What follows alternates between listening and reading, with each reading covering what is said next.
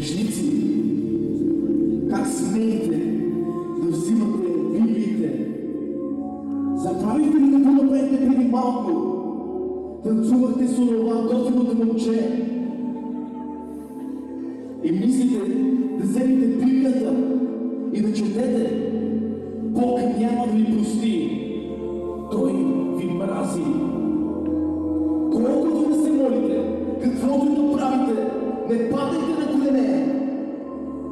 Бог вече ви отхвърли от своето си присъствие. С вас е свършено. Не смейте вече да се връщате при Бога. Никога. Никога. Никога.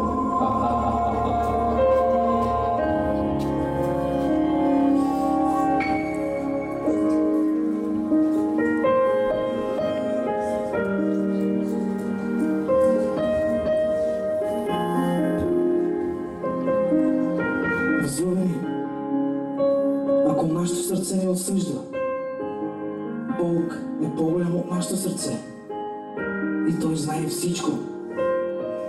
Така че, вместо да се обезсърчавате и да се осъждате и да се срамувате от себе си, по-добре изповядвайте греховете си пред Бога, защото гневът му е за една минута, а милостта му е вечна. Не се срамувайте от себе си. Помнете кръста. Исус на кръста понесе вашия срам. Така че, възлюбени, според 1 Йоанна 1 глава 8 стих, ако изповядваме греховете си пред Него, Той е верен и праведен да ни прости всеки един грях и да ни очисти от всяка една неправда. Така че, какво чакате? Изповядвайте греховете си, за да намерите милост и благост от Господа. Сега е благоприятното време. Сега е спасителния ден.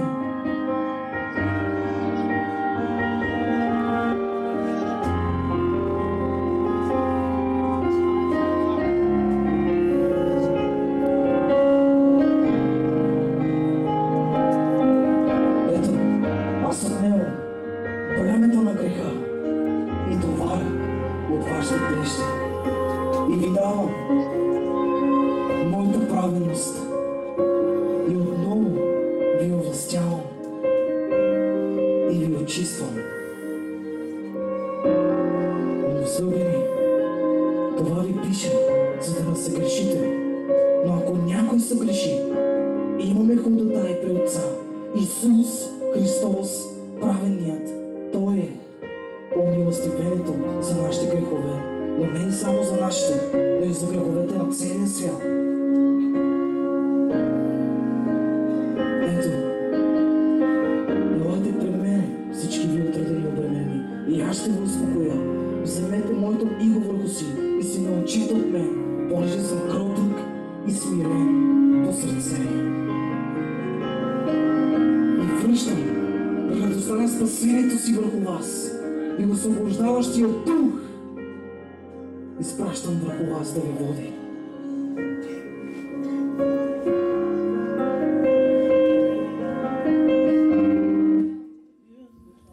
Чувствам освобождение, как Исус ни освободи, как ни прости. Да, и аз го усещам. Ето, брати и сестри, както видяхте, че Бог е милостив Бог, Бог е добър Бог и Той може да ни прости всеки един наш грях. Няма значение колко голям е грехът в живота ни. Бог